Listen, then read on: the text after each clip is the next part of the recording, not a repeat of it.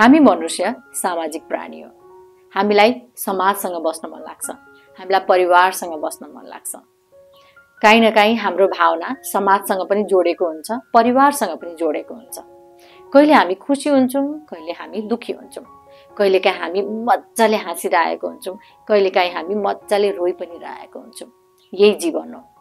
तर हामी कहिलेकाहीँ समाजलाई हेर्छौँ, आफ्नो नातेदारहरूलाई हेर्छौँ, चारैतिर खुसी नै खुसी देख्छौँ, चारैतिर सबैजना मिनिङफुल लाइफ बाँचिरहेको देख्छौँ र आफूलाई हेर्छौँ कि आफू त मिनिङलेस लाइफ बाँचिरहेको छु।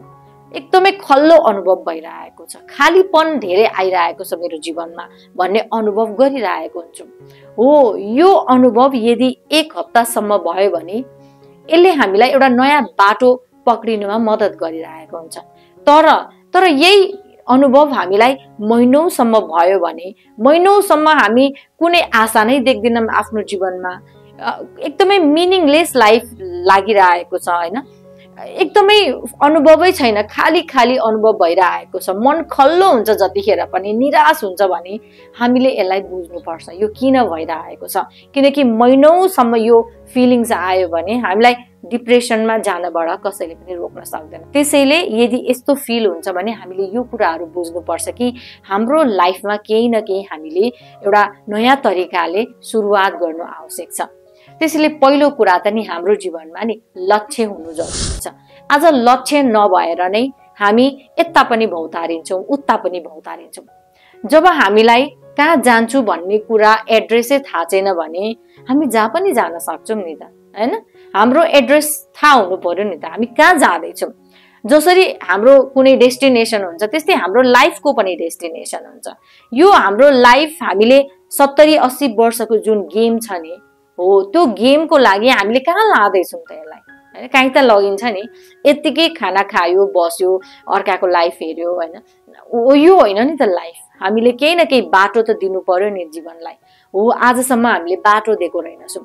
यदि मन खाली खाली छ भने हामीले यसलाई बाटो दिएको छैनौँ। एजले कुनै फरक पर्दैन लक्ष्य दिनुलाई। हामी सोध्छौँ होला कि मेरो त एज गइसक्यो, अब 50-60 भइसके, अब के लक्ष्य दिनु? होइन, हरेक उमेरमा लक्ष्य दिनुपर्छ। हामीले KFC को कर्नल स्यान्डरलाई हामीले चिनेको छौँ, हैन? उहाँले 65 देखि आफ्नो करियर स्टार्ट गर्नुभयो भनेपछि उहाँलाई आफ्नो उमेरले छेकेन। हो, त्यस्तै उमेर जुनसुकै होस्, तर यदि जीवनमा खाली अनुभव भइरहेको छ भने केही न केही त्यस्तो लक्ष्य बनाउनु जरुरी छ र लक्ष्य एकदमै ठुलो हुनुपर्छ भन्ने जरुरी छैन। आफूलाई मन लागेको कार्यलाई नै लक्ष्य बनाउन सकिन्छ, हैन? बाटोको जुन एउटा एनिमलहरूलाई स्याहार गर्ने लक्ष्य पनि हुन सक्छ, बोट बिरुवाहरू राम्रोसँग उमार्ने लक्ष्य पनि हुन सक्छ, जे पनि लक्ष्य हुन सक्छ, आफ्नो म्युजिक लक्ष्य हुन सक्छ, आफ्नो कुकिङ लक्ष्य हुन सक्छ, जे पनि। तर त्यसमा मजाले बेस्ट गर्छु भनेर अगाडि बढ्ने हो, यो लक्ष्य हुनु जरुरी छ। जब लक्ष्य हुन्छ नि हाम्रो टाइम पास हुँदैन के, हामी लक्ष्यमा यति धेरै केन्द्रित हुन्छौँ कि हाम्रो समय कसरी गयो नै थाहा हुँदैन। हाम्रो जीवनमा नकारात्मक कुराहरूले ठाउँ पनि पाउँदैन। त्यसैले लक्ष्य नहुनु एउटा फर्स्ट कारण हो कि हाम्रो जीवन आज हामी खाली खाली अनुभव गरिरहेको छौँ। अर्को, हामी आफूलाई किन खाली खाली अनुभव गरिरहेको छौँ भने हामीले आफूलाई बुझेको छैनौँ। हरेक मनुष्यले नै आफूलाई बुझ्नुपर्छ। जसले आफूलाई बुझेको छैन नि उसले यो लाइफ नै व्यर्थ गुमायो भन्दा पनि हुन्छ। जीवनमा 2 दिन साह्रै महत्त्वपूर्णको हुन्छ। एउटा हामी आफू जन्मेको दिन र अर्को हामी यो संसारमा किन जन्मेको। त्यसैले आफूलाई बुझ्नुको लागि हरेक दिन बिहान 10 मिनेट अथवा 15-20 मिनेट, बेलुका 15-20 मिनेट आफूलाई बिताउने के, आफूसँग बिताउने। जसले आफूलाई बुझेको छैन उसले संसारलाई बुझ्न सक्दैन। जसले आफूलाई चिनेको छैन उसले संसारलाई चिन्न सक्दैन। जसले आफूलाई माया गरेको छैन उसले संसारलाई माया गर्न सक्दैन। यो फ्याक्ट हो, यो रियालिटी हो। त्यसैले आज हामी किन खल्लो खल्लो अनुभव गरिरहेको छौँ भन्दाखेरि हामीले आफूलाई बुझेको छैनौँ। हाम्रो आफ्नो स्टोरी नै हामीलाई थाहा छैन। हामीलाई संसारको स्टोरी थाहा छ तर आफ्नो स्टोरी थाहा छैन। त्यसैले आफूलाई बुझौँ, म को हो, मेरो सोच किन बारम्बार परिवर्तन भइरहेको छ, मेरो शरीर किन बारम्बार परिवर्तन भइरहेको छ, म को हो त, हैन? हो यो चिजहरू नि जब हामी क्वेसन गर्छौँ, क्युरियोसिटी हुन्छ, यो ब्रह्माण्डसँग क्युरियोसिटी हुन्छ, जिज्ञासु हुन्छौँ, अनि मात्रै थाहा हुन्छ। त्यसैले आफूलाई नबुझ्नु पनि दुःखको एउटा हैन जुन हुन्छ नि खाली खाली अनुभव हुने एउटा दोस्रो कारण हो। अर्को, मिनिङलेस रिलेसनसिपमा बस्नु पनि हामी खल्लो अनुभव गर्छौँ। हाम्रो जीवनमा नि हाम्रो भावना भनेको नि यति पावरफुल छ नि, यो भावनाले गर्दा नि हामी आफ्नो जीवनमा नि सही बाटो पनि पक्रिन सक्छौँ। यही भावनाले गर्दाखेरि हाम्रो जीवनमा हामी आफ्नो जीवनलाई बर्बाद पनि पार्न सक्छौँ। त्यसैले यो भावना एकदमै जरुरी छ। त्यसैले यदि मिनिङलेस रिलेसनसिपमा छौँ, यस्तो रिलेसनसिपमा हामी बसिरहेको छौँ जसमा मानसिक तनाव बाहेक केही छैन, जसमा प्रगति पनि छैन, सुखको कुरा पनि छैन, रात दिन एकअर्कालाई ब्लेम गरेको छ, रात दिन माइन्ड गेम खेलेको छ, रात दिन एकअर्कालाई टर्चर गरेको छ भने नि यस्तो रिलेसनसिपमा बस्नु बेकार छ। यस्तो रिलेसनसिपमा यदि हामी समाजको लागि बसिरहेको छौँ, छोराछोरी भनेर बसिरहेको छौँ, अथवा आफ्नै इन्सेक्युरिटीको लागि बसिरहेको छौँ भने हामीले आफ्नो जीवन त बर्बाद पारिरहेको छौँ। साथमा हाम्रो सराउन्डिङ, हाम्रो जति पनि नाता सम्बन्ध हाम्रो नजिकको छ नि उसको पनि जीवन बर्बाद पारिरहेको छौँ। त्यसैले मिनिङलेस रिलेसनसिप भन्नुको अर्थ जुन रिलेसनसिपले हामीलाई तनावै दिइरहेछ, यदि हामी त्यो रिलेसनसिपमा छौँ भने पनि हामीलाई खल्लो अनुभव हुन्छ, लाइफ मिनिङफुल लाग्दैन।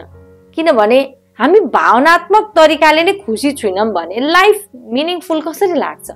त्यसैले भावनात्मक रूपमा हैन हामीलाई खुसी भएर मात्रै हाम्रो लाइफ मिनिङफुल लाग्छ। र माया भन्ने कुरा नि यो ब्रह्माण्डको सबैभन्दा ठुलो एनर्जी हो। आज एकदमै खल्लो अनुभव किन पनि भइरहेछ भन्दाखेरि नि हामीले धेरै सोशल मिडिया युज गरिरहेछौँ। सोशल मिडिया हामीले नि आफ्नो एउटा प्रोडक्टिभिटीको लागि युज गर्ने हो। मोबाइल भनेको हाम्रो कामलाई अगाडि बढाउने एउटा राम्रो तरिकाले युज गर्ने हो, न कि हामीलाई खुसी दिने यो होइन। मोबाइल भनेको हामीलाई खुसी दिने होइन, तर आज हामी मोबाइलमा खुसी खोजिरहेको छौँ। जो मान्छेले मोबाइलमा खुसी खोज्छ नि त्यो मान्छेको लाइफ मिनिङलेस नै हुन्छ। र आज हामी काहीँ न काहीँ सोशल मिडियामा जब अरूको लाइफ देख्छौँ, ओहो खुसीको लाइफ छ, घुमिरहेको लाइफ छ, एकदम पिक्चर पर्फेक्ट छ भने हामी काहीँ न काहीँ आफ्नो जीवनसँग कम्पेयर गर्छौँ। म त यस्तो मिनिङफुल लाइफ बाँचेको छुइनँ, म काहीँ घुम्न पनि गएको छुइनँ, मेरो लाइफ कस्तो बोरिङ छ। अनि भित्र हामी एकदमै दुखी हुन्छौँ। यो सोशल मिडियाहरूबाट टाढा जब अर्काको लाइफबाट निरीक्षण गर्न छोडेर हामी आफ्नो लाइफलाई निरीक्षण गर्छौँ अनि मात्रै थाहा हुन्छ।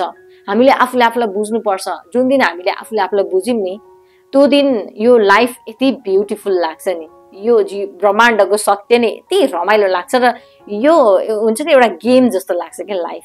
त्यसैले सोशल मिडिया धेरै चलाउनु आजै बन्द गरिदिनुपर्छ, किनकि यसले हामीलाई एउटा गलत तरिकाले नै हाम्रो जीवनमा एउटा खल्लोपन ल्याइरहेको छ, मिनिङलेस लाइफ ल्याइरहेछ। आज हामी किन धेरै युज गरिरहेछौँ भन्दा हाम्रो जीवनमा हामीले लक्ष्य नै राखेको छैनौँ। लक्ष्य राख्यो भने कसरी यत्रो धेरै टाइम पाइन्छ? टाइमै पाइँदैन हैन। आज मेरो जीवनमा प्रत्येक दिन मैले भिडियो पोस्ट गर्नुपर्ने हुन्छ, अब मलाई पढ्नु पर्ने हुन्छ, त्यो भिडियो बनाउनु पर्यो, पढ्नु पर्यो, एडिटिङ गर्नु पर्यो। कहाँ छ मसँग सोशल मिडिया चेक गर्ने टाइम? कहाँ छ मसँग अरूको गसिप सुन्ने टाइम? छँदै छैन। त्यसैले लक्ष्य राख्नुपर्छ। लक्ष्य राखिसकेपछि यो सोशल मिडियाको जुन एउटा अनावश्यक युज आफै हट्छ। अर्को, मन किन खल्लो भइरहेछ भन्दाखेरि नि हामीले पास्टबाट निस्किन सकेको छैनौँ। पास्टको गल्तीलाई नि हामी बारम्बार सम्झेर आफूलाई ब्लेम गरिरहेको छौँ। पास्ट बितिसक्यो, पास्टमा जस्तो सुकै ठुलो गल्ती गरौँ, हामी ह्युमन हो होइन। हामीले त्यहाँबाट पश्चाताप यदि हामीलाई भएको छ भने नि हामीले ठुलो शिक्षा पाएको छौँ नि। पश्चाताप हुनु भनेको नि हामीले शिक्षा पाउनु हो। अब हामी यो गल्ती फ्युचरमा गर्दिनौँ भन्ने शिक्षा पाएको हो। त्यसैले पास्टबाट निस्किनुपर्छ, आफूले आफूलाई माफ गर्नुपर्छ र जुन व्यक्ति अथवा जुन सिचुएसनले गर्दा हामीले दुःख अनुभव गरेको थियौँ उसलाई पनि माफ गरिदिनुपर्छ। यदि हामीले माफ गरिनौँ भने हामी अगाडि बढ्न सक्दैनौँ।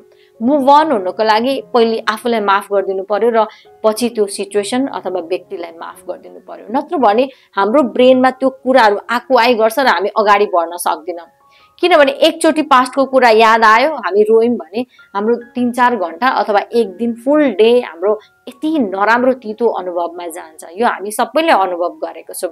त्यसैले अब मुभ अन हुने, पास्ट गइसक्यो। आफ्नो मनलाई सम्झाउने कि पास्ट बितिसक्यो, बितेको कुरा बारम्बार मैले सोचेर आफूलाई दुःख दिइरहेको छु भनेर मनलाई सम्झाउने, आफूले आफूलाई माफ गरिने, अनि त्यो अर्को मान्छेलाई पनि माफ गरिदिने। किनकि हामी ह्युमन हो हैन, हामीले आफ्नो जुन कर्मको हिसाबले पनि हामीले भोगिरहेको हुन्छौँ। सो कर्मको फल भनेर पनि हामीले आफूले आफूलाई चित्त बुझाउनु पर्छ। यो एकदमै स्ट्रङ हो यो कर्मको फल भन्ने कुरा। जब हामी बुझ्छौँ नि, हामी कुनै पनि सिचुएसनलाई दोष दिन्नौँ। त्यसैले यो चीजहरूलाई हामीले आफ्नो जीवनमा सुधार गर्नु जरुरी छ। यो चीजहरूबाट हामीले सिक्नु जरुरी छ। मिनिङफुल लाइफ बनाउन थाल्यौँ, अरूको लागि, अरूको सेवाको लागि काम गर्न थाल्यौँ। यो लाइफ भनेको सिर्फ मी होइन, मेरो होइन, म मात्रै आफू सुख पाउने यो लाइफमा हामी आएको होइनौँ। हामीले म सुख पाउने र मेरो सुखमा अरूलाई पनि बाँड्ने, अरूलाई पनि सेवा गर्ने हैन, अरूलाई पनि खुशी प्रदान गर्ने। यदि यो चीज हामीले आफ्नो जीवनमा ल्यायौँ भने नि मिनिङलेस लाइफ कहिले पनि हुँदैन, मिनिङफुल लाइफ हुन्छ र भित्रबाटै खुसी हुन्छौँ कि म कसैको काम आइरहेको छु हैन, मैले कसैलाई सेवा गरिरहेको छु। प्लान्टलाई पानी हाल्नु पनि सेवा हो, बाटोको कुकुरहरूलाई खुवाउनु पनि सेवा हो हैन। सेवा भनेको ठुलो हुन्छ भन्ने छैन। मन्दिरमा गएर दान गर्नु पनि सेवा हो हैन। बाटोको कुनै एकदमै माया लाग्दो माग्नेहरू हुनुहुन्छ भने खाना पैसा दिनु पनि सेवा हो।